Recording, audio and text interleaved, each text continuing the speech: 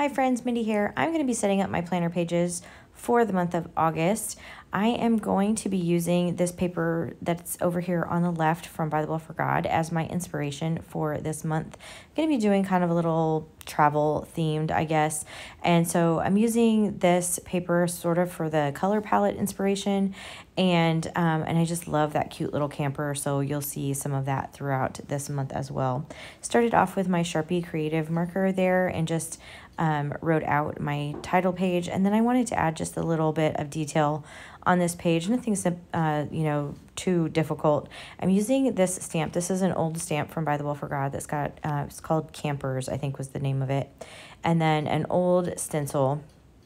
This has just got some cloud shapes. I'm using tumbled glass, I believe it is, and I'm just adding kind of a hint of some clouds up here in the top half of this spread, and then I'm going to add a little bit of color down here to my camper.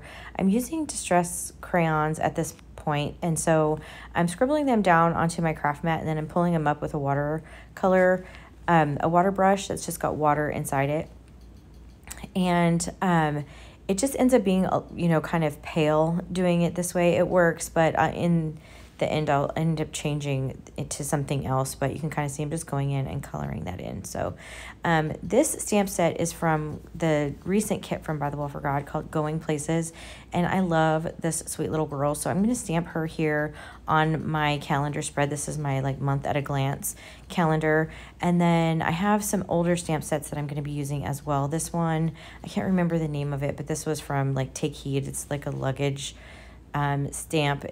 It's from a while back, and you can see it didn't stamp very clearly this time, so I'm just going to go in with a micron pen and kind of fill in those lines where it didn't stamp out very well. And then I'm going to come back to my calendar page and work on coloring in this image. So I just love this little girl and the way she's just kind of standing. I just think this stamp is so stinking cute, and so I'm going to use this.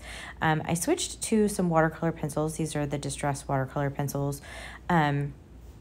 Just because I wanted to be able to apply a little bit more intensity of color, and so it's easier to do that when you can actually color directly onto the page, and so being able to get the finer point on that than you can with the Distress crayons, it just worked a little bit better.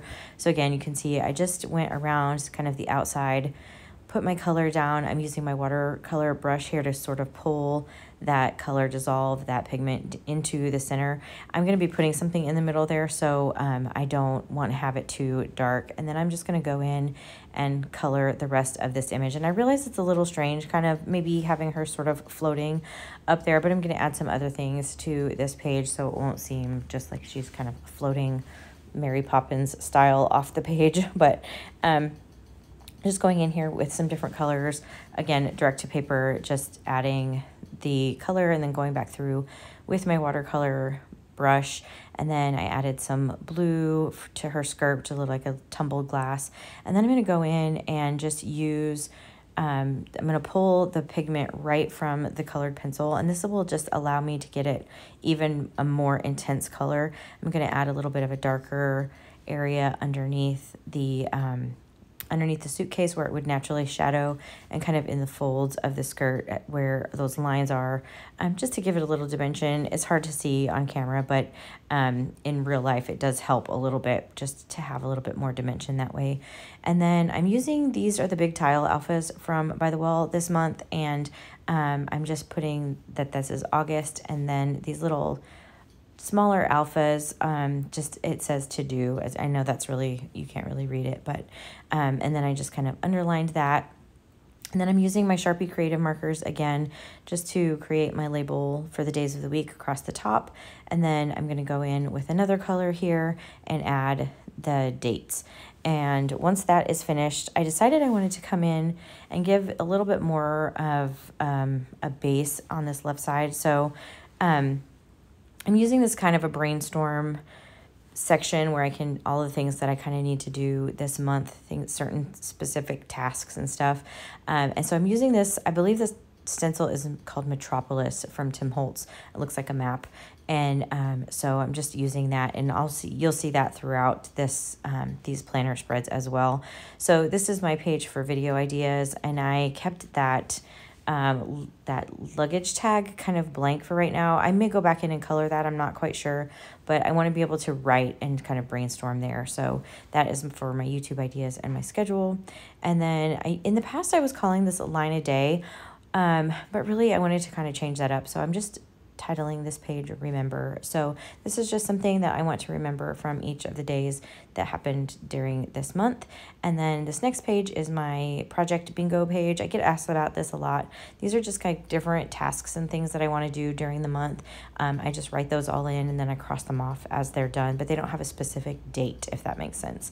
Just like there's some decluttering and things that I want to do, and deep cleaning and that kind of thing. So that's what I'm going to be doing. And then back over on this Remember page, I used that Metropolis stencil along with Tumbled Glass Distress Oxide and just kind of did that to the background just to give that a little bit of interest. This page gets very busy once all the writing gets put on there, but just to give it a little bit of color. And then I use these small luggage tags and one of these cute little camper stickers from By the Well just to bring a little bit of color in there. A lot of these pages kind of I will maybe decorate as I'm going through the month. It just sort of depends on how much room I need and that kind of stuff, because my planner is always utilitarian for me first. I need to be able to use it. So I kind of worry more about the usability of it than the aesthetic, because I need to make sure I have room to write and record all the things and everything. So this is my first weekly spread, and I'm using a flare marker over there for the days of the week, and then I'm going to use a Sharpie creative marker here for the dates for August 5th through 11th, and then I will add a little bit of interest down here at the bottom. I use this left side of this page as sort of a brainstorm, like all the things that kind of need to be done for this week sort of get listed over here if they don't have a specific time a frame attached to them, if it's kind of a flexible thing. And then as I'm going through my week, I will sort of look at what tasks I need to do and I'll move them into my calendar, if that makes sense. It's just a way to kind of brain dump all of the things that I need to do. And so I'm using another old stamp set from By the Well for God.